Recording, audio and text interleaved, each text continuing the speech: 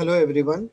In this talk, I'm going to take you through all the steps that are involved in surgical correction of AIS. So to begin with, pre-operatively, you want to explain wake-up test to the patient because you're going to do intraoperative neuromonitoring. Most of the time, wake-up test is not required during the surgery if there are no alerts. But if you end up having an alert and you have gone through the whole checklist, then the last thing you want to do is a wake up test.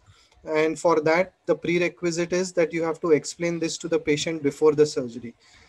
For a usual AIS patient, I usually reserve one packed RBC. Make sure that you have taken the clinical photographs of the patient before surgery and the patient is adequately consented and consented along with the parents. So before the positioning, get baseline MEP and SSCP. Make sure that you have adequate monitorable signals that can be monitored throughout the surgery. This is before the patient is turned prone. And I would point your attention to this chart. This I have put it up in the bonus material. You can download it and keep it with you. Many times what we do is print this chart and put it up on the OR wall. And this helps each member of the team to take part in an alert if there is a respond to an alert if there is any alert during the surgery. Like, these are the things that the surgeon has to do. These are the things that the anesthetist has to do. This is what the technician or the neurophysiologist will do. And here you can see that there is a wake up test here if you are having ongoing considerations. So this is a good checklist that helps you respond to an intraoperative neuromonitoring alert. And it's worth keeping up with you. These patients are catheterized. I usually start these patients on tranexamic acid, which is the dose is 20 milligram per kg bolus, and then 10 milligram per kg per hour infusion continues throughout the surgery. Antibiotics are given according to the protocol. And if it's a long surgery, you redose at 4 hours or after a 1 liter of blood loss. Positioning of the patient, we do this on a Jackson table, or if you don't have on a regular table, make sure that you have a chest pad like this. Now these chest pads are important because this promotes thoracic kyphosis by pushing the chest this way. As you know, AIS are hypokyphotic patients. You make sure that all the bony prominences are well padded, and the head is positioned on a foam device. Or sometimes if the surgery is very long, then we like to position the patient on a Mayfield or a Gardner Wells to take the pressure off the eyes completely. Now, after you have positioned the patient in the prone position, you check your intraoperative neuromonitoring signals again and make sure that you are getting good signals. After that, start with the exposure. I routinely infiltrate the skin before taking an incision. The incision is slightly curvilinear, not as much as the deformity, somewhere in between. Then you do a good subperiosteal exposure. At the time of the subperiosteal exposure, the mean arterial pressures are usually 60. We ask the anesthetist to keep it a little low, and you give short-term muscle paralysis, and that is okay during the exposure.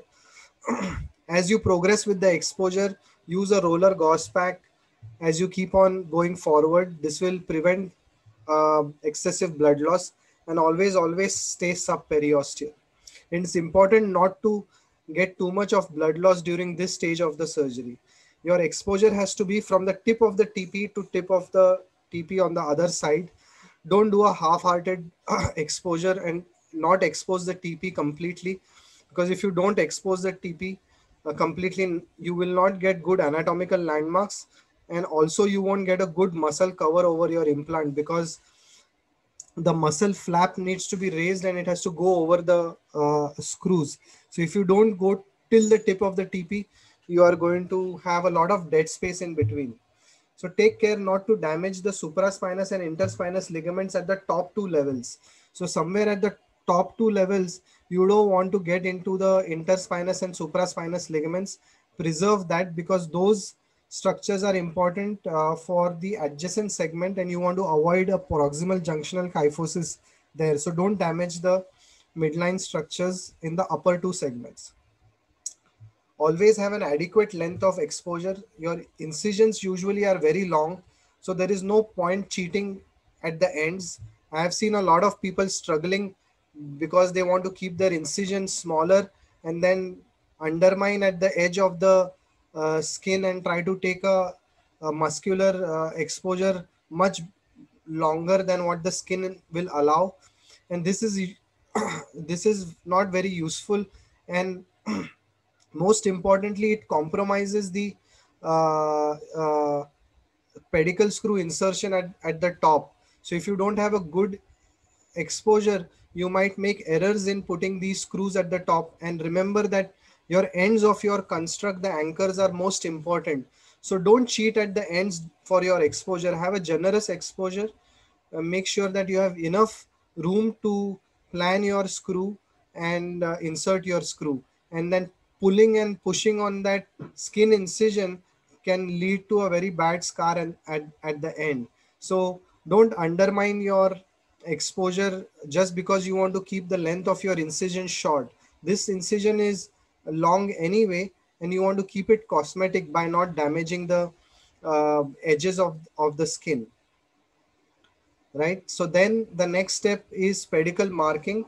So we usually, whatever is the lower end approximately, I choose a particular pedicle level and then take the entry point and pass a screw, and this is to confirm our level. So I insert one screw to check level, and then you take an x-ray at this point and it will tell you whether this vertebra is T12 or T11 or whatever that is. So use the pedicle screw only as a marking point for your vertebral levels. Remember that the vertebral levels are checked or decided.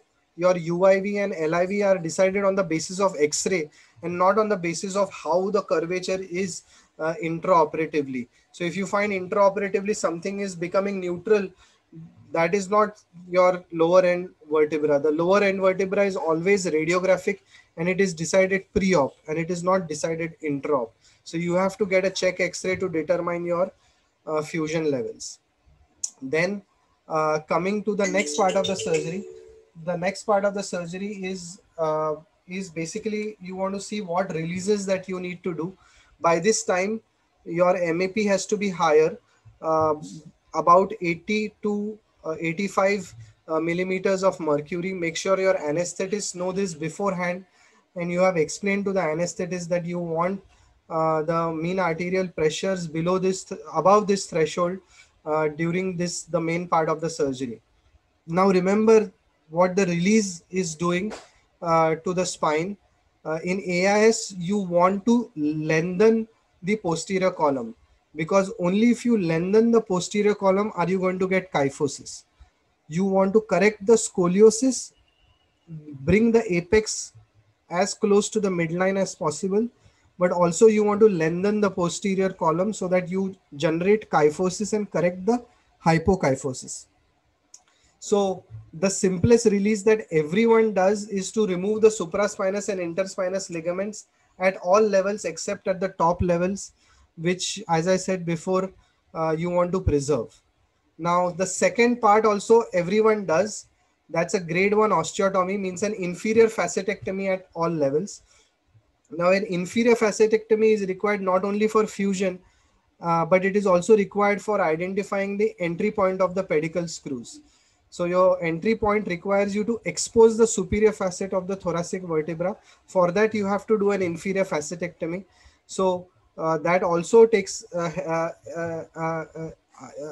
also allows for a good fusion bed to occur at the facet side. So you either use a 10 millimeter osteotome to cut the inferior facet, or also you can use bone scalpel or Misonics, and this causes less bleeding if you use something like that, but not all hospitals have this ultrasonic bone scalpel facility. The third is actually the thing that is optional, which is the grade 2 posterior column osteotomy, or commonly known as the Ponti osteotomy. Now the Ponti osteotomy is the pros of it are it allows for a better sagittal restoration. because by doing a Ponti osteotomy, you can lengthen the posterior column. Remember, the Ponti osteotomy initially was described for shortening the posterior column, but you can also use it for lengthening the posterior column. So it can afford a better sagittal restoration, and it can also afford a better COP correction of the scoliosis. But the problems are that it causes more blood loss, it increases your surgical time, and because you are going to expose the dura and the spinal cord right here in the midline is vulnerable to problems, and you have a higher chance of getting an intraoperative neuromonitoring alert with Ponti osteotomy. So the routine use of Ponti osteotomy is controversial. You don't need to use it for every single case of adolescent idiopathic scoliosis. So you can see here how the Ponti osteotomy looks. Here the interspinous is removed, ligamentum flavum is removed, the superior facet and the inferior facet is removed on both sides. So basically there is a complete disconnection of the posterior elements at these levels. So this is the Ponti osteotomy. So which are the cases where you would do a Ponti osteotomy? So if you have a very hypokyphotic thoracic spine, less than 10 degrees, and you want to restore the thoracic kyphosis, uh, then you can choose to do something like that. Or if your primary cob angle is large, you have a large rigid curve, and you want to increase the flexibility of the curve and make it more supple, then also you can use a Ponti osteotomy. So the Ponti osteotomy is a useful osteotomy not only for making a rigid curve more flexible, but can be also used to correct a very hypokyphotic thoracic spine into normal kyphosis. But this is not something that is routinely done for all AIS patients. And I generally like to do the Ponti osteotomy before putting in the screws, because the screw tulips are going to come in your way of your osteotomy. Uh, Another better way of doing is to prepare your screw holes, tap them and bone wax them at least at the apex, and then do the Ponti osteotomy. And once after doing the Ponti osteotomy, just put in the screws. So that probably is a better way of doing it than doing Ponti osteotomy first and then putting in the screws. So either way, whatever suits. It's not like the Ponti osteotomy is impossible if you put in the screws in first. It's a personal choice, but I feel that sometimes the tulips can get in your way of a very easy decompression, especially if you have a larger curve and you are trying to disconnect these facets in the concavity of the curve, and then you have the tulip sitting here, and then you don't have enough room in the concavity at the apex. So that's about Ponti osteotomy. Not something that is routinely done for all AIs, but it's an option if you have a very hypokyphotic apex, or if you have a relatively rigid curvature and your residual bending is more than 40 degree and you want a more curvature correction at least. So the instrumentation strategies, like we discussed in the last talk, there are various different instrumentation strategies. Some people like to put all screws on the concavity and put convexity screws only like this. Some people are using apical key vertebra, ends 4 screws and apical some key vertebra. Some are using something like this. Rarely some people use screws at all levels. This is very expensive to use, and I'm not sure what additional benefit doing screws at all levels does. I mean, if somebody says that you prevent pseudo-arthrosis by doing something like this, I mean, with lesser screws also the pseudo-arthrosis rate is really, really low.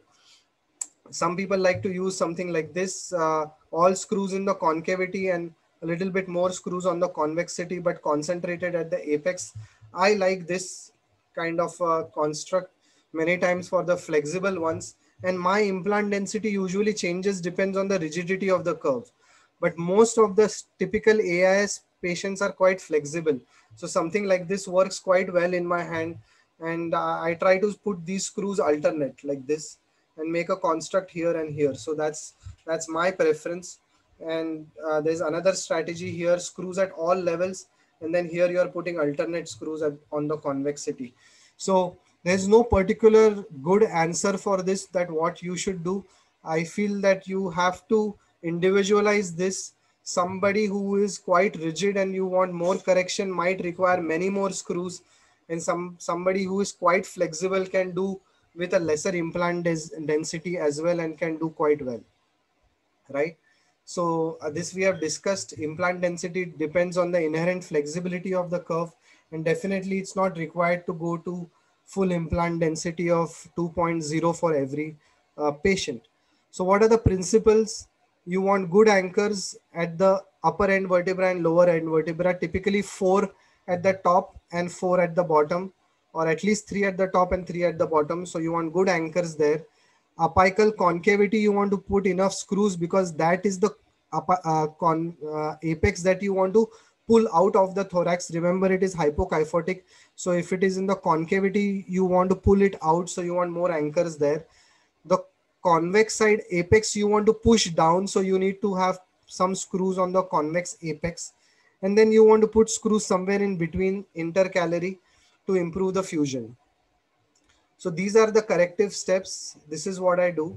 I think we have gone through these steps yesterday as well in the previous talk. So again, I'll repeat: vertebral translation using a concave over contoured rod, which has a differential rod contouring. And then fine tuning is done using DVR if required. And then segmental concave distraction and fine tuning as per needed. So here you can see that we have already I've shown you this yesterday. Let me take you to the steps of the surgery here. So this is a scoliosis patient here. That's the curve 76 degrees. So this is the curve that we are going to correct like that. And so here you can see that this is the screw here on which I'm checking the level and making sure that what my LIV is correct or not. Doing facetectomy at every level to expose the superior facet, which helps me put the screws at every level, right? So here in this patient, I have skipped some areas where I have not put in screws. Notice that I have put all reduction screws on the concavity, right? This is the upper end vertebra. This is the lower end lower instrumented vertebra. Now this is the rod that is over contoured to in the concavity. This is the lumbar area. That's why this is flatter. It is a little flatter here. So you can see the rod here is a little flatter, or for the lordotic, this is over contoured, and the apical thoracic, proximal thoracic contouring is more or less same between the convex and uh, uh, concave rod. And here you want to keep enough proximal part kyphosis to avoid PJK. You cannot keep this straight. If you keep this straight, you will get a PJK. So the convex rod is relatively flat like this, and make sure that the rod has a hex end at the bottom. So there's a hex end on which the wrench goes, which keeps the rod in a perfect alignment as you bring the spine towards the rod. Remember that when you are measuring this rod, measure the length longer than your measurement, because as you correct, the spine is going to lengthen and your rod will fall short if you go right from this end to this end. So keep a little bit longer, about 2 centimeters longer than what exactly you measure, because as you correct the scoliosis, it has to accommodate that lengthening. So use bending, use a tabletop bender or a French bender. I usually don't like to use a French bender because it notches the rod at multiple levels. I use inside two benders to make one smooth curve. And make sure that you are keeping the laser etching. Now most of these rods have a line that is drawn on the top of the rod. Make sure that that line always is dorsal. So you will not bend the rod in different planes if you always keep a watch on that line. And that laser etching that is there on the rod, also you try to keep it always facing dorsally while you are correcting it, so that you can keep the rod in perfect sagittal alignment as the correction happens. So you see that there is a hex wrench here, which is keeping this rod in the sagittal profile. and you ask your assistant to keep it like that, there will be a line on this rod. You can't see it on this picture, but there is a laser line on it. Make sure that laser line is always dorsal. So you will come to know that you have put this rod in the correct alignment. Lock this screw. After locking this screw, you will have the rod that is sitting outside, and then away from these reduction screws. Then start putting screws here, then start put screws here and here, then put here and here, and keep on coming closer to the apex. So you will notice that automatically the spine starts moving towards this over contoured rod, and the scoliosis corrects. So here you can see that the spine has moved towards the rod. Using these reduction screws, you have translated the rod, translated the spine towards the rod. So I have not used a rod rotation maneuver. I have used a vertebral translation maneuver. And mind you, different people correct this deformity differently. Some people like to use rod rotation maneuver. Some people like to use double rod rotation maneuver. So there are various ways of treating it. The idea is to get a good end result. It's not like one thing is wrong and the other thing is correct. It's a personal preference, and how you have learned the procedure also is important. And you will see on the first day of our course, Dr. Ito is going to show a double rod rotation maneuver where he'll correct these curves a little differently than what I am showing you. So here you'll see now at this point in time, this screw is tightened. All these screws are loose. So you don't want to tighten them except for this. So you want to keep this tightened so that this rod does not change its rotation. So keeping this locked, this rod will maintain its rotation. Only thing that these nuts are kept loose. Now you want to keep these loose because you are going to use the convex rod to push down on the apex on the other side. And you won't be able to do that. You won't be able to derotate the vertebra if you have locked this whole assembly on this side. So only lock the lower one and keep the rest of it loose. And then start from the proximal end, the convex rod. Again, it's a cobalt chrome rod on the convex side. You tighten at the proximal end.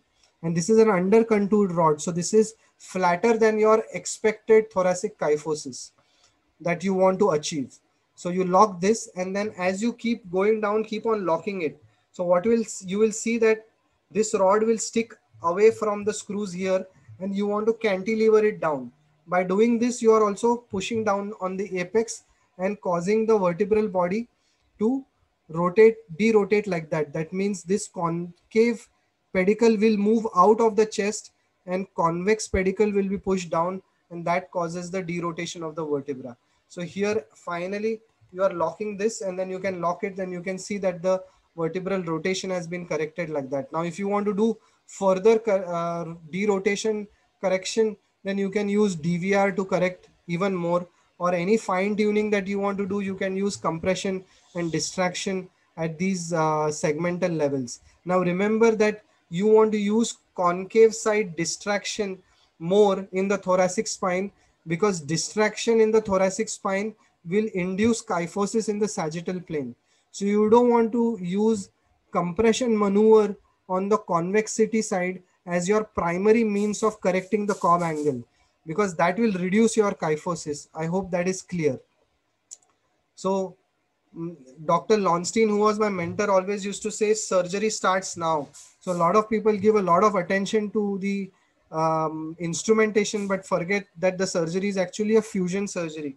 So you need to decorticate it well and lay good bone graft. Many times I will use the bone graft that is harvested locally mixed with allograft. Almost never use autograft from a separate incision from iliac crest for AIS patients.